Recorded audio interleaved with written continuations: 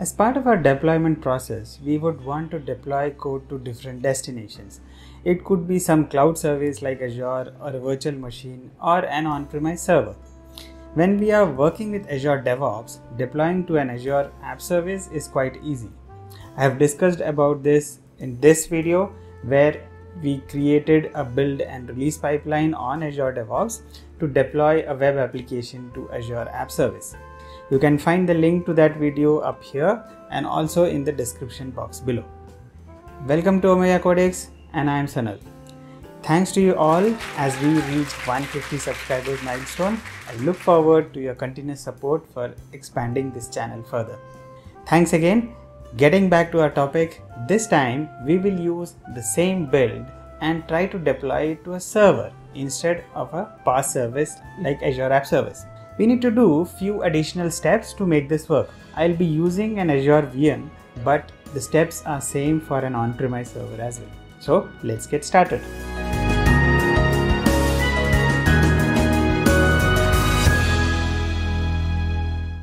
Welcome back. So in this video, we'll see how we can deploy the build to an on-premise server or a virtual machine.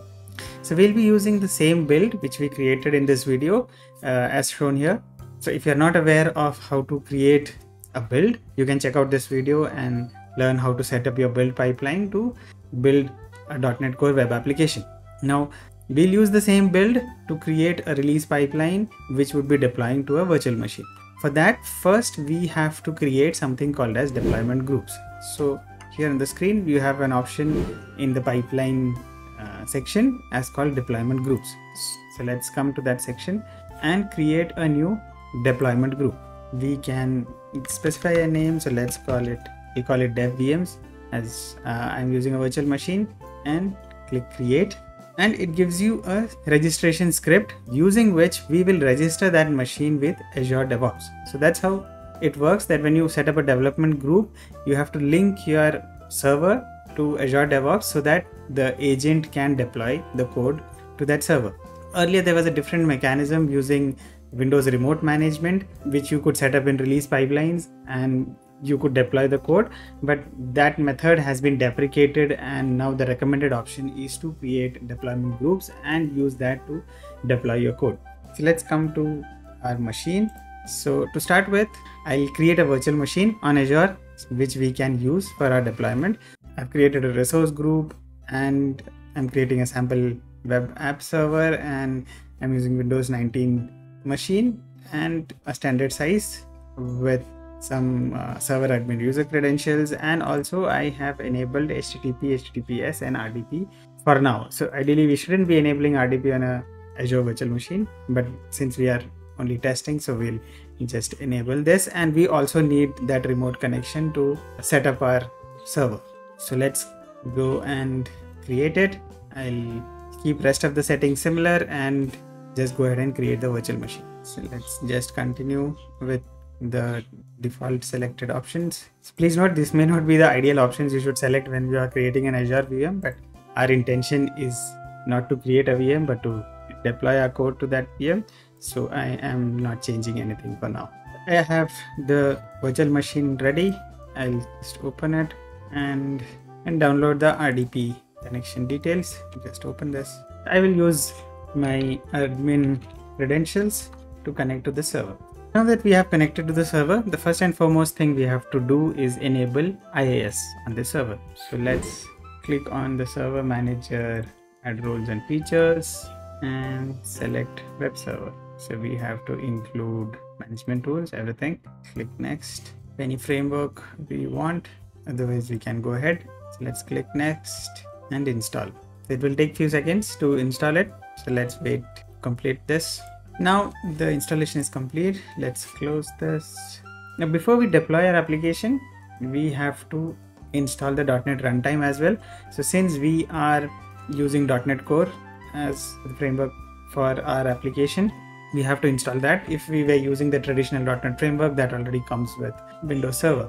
So for that, let's go to .NET.microsoft.com and we'll come to this all .NET 6 downloads and download the hosting bundle.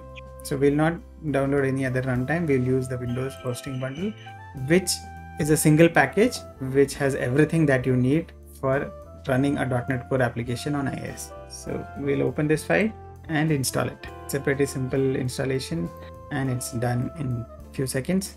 Now our server is ready for deployment. We can proceed with the next step.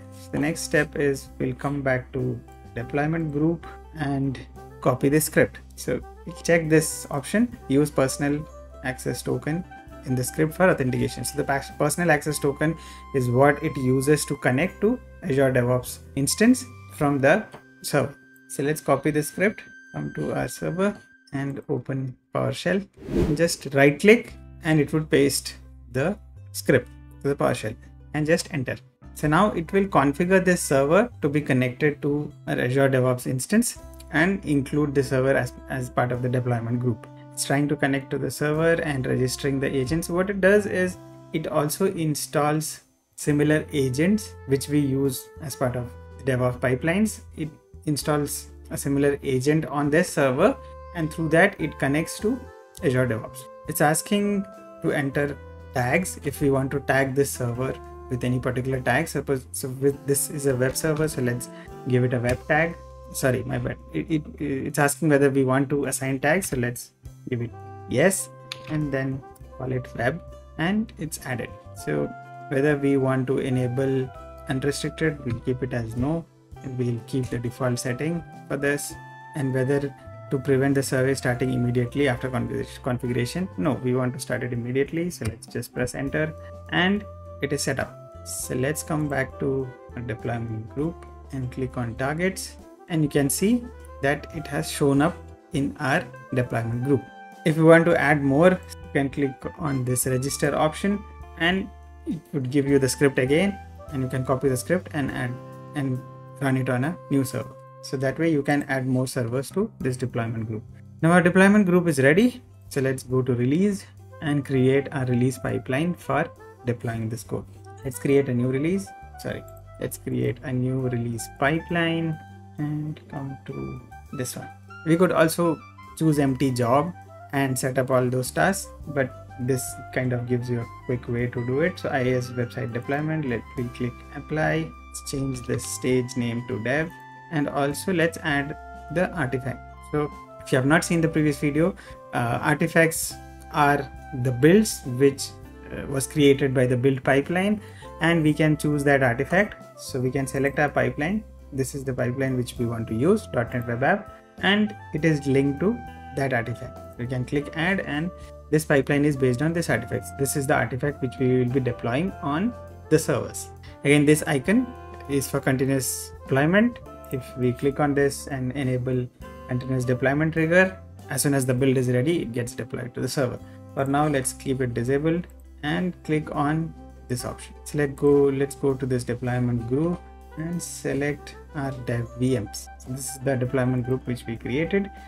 We could put a web tag if we want, but since we don't have anything else, we are fine with this. In the latest artifacts, we can select all artifacts. As of now, there's no issue. And here we want to use the default website. If you want to change this, if suppose you have multiple sites on your server and you want to use a different name, you can see that the name is associated with parameters.website name. You can come and change the parameters on this dev tile or dev tab, and here you can see there are properties which you can define. So if you want to update the website name, you can come and update here, and it would be updated for these tasks as well. So we are okay with the manage task. Let's come to deploy. So on deploy task, our website name is again same, and we have to select the package which is to be deployed on the server. So here it is trying to deploy a .zip file. So if you come to this browse button and if we check the linked artifacts, you can see that we have a zip file. That's what we are trying to deploy. So we are fine with this setting and we don't have to change anything. Now the next thing we have to do is to substitute the settings in our app settings file.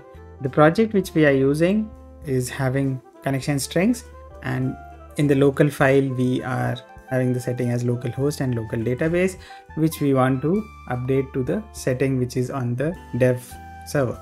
So for that, First, we have to mention the files which are to be updated. As mentioned in the help text here, we have to provide the list of JSON files which are to be substituted with variable values. So to do that, let's just do $, which means folder and any folder and subfolders, and settings.json. Now how the substitution works is that it will try to substitute the values in your JSON file with the values in the variables. So we have to create a variable corresponding to our setting. And how do we do that is, as mentioned here, for a setting like data, under that we have default connection and connection string. It has to be mentioned as data.default connection string. So in our case, it's connection strings, and under that we have default connection. So let's come to variables and add a new variable, connection strings dot default connection, and let's copy this value and just update it. So we have dev database and we have dev server. So I don't have actually a server corresponding to this setting. It's just a dummy setting which I'm using to demonstrate this functionality. So let's come back to this, and our app settings is set, our variable is set, and I think we are good to go for deployment. So let's just save this pipeline and create a release. So it will be deploying to dev, and release 1 has been created, and let's check the logs. Now the deployment is complete. So let's check if it actually worked. We'll come back to our VM and copy this public IP address. So that's the IP address through which it's accessible, and just run it. And voila, the app is deployed, and we have the proper connection string also set up on this server. So let's come to IIS. We'll just run net manager, which is the command for IIS console. And if we come to our default site and click explore, we can see that our code is deployed here. And if we open this app settings, it is configured here. We have the updated app settings on this server, and also we have web config, which is working fine. Sometimes if you have issues with proper app settings being retrieved on an IIS server, it could be a minor configuration issue. You can check out with this video up here, and there is a tip to work around that problem. So we have successfully deployed our web application to an IIS server from Azure DevOps. So it wasn't that difficult, right? That brings us to the end of this video. I hope you have liked the video. Let me know your comments and feedback in the comment section below. If you have any particular use case in mind which you want me to cover, do let me know that as well. I would be happy to help. You can find something interesting to learn next here. Thanks for staying till the end. See you in the next one. Adios.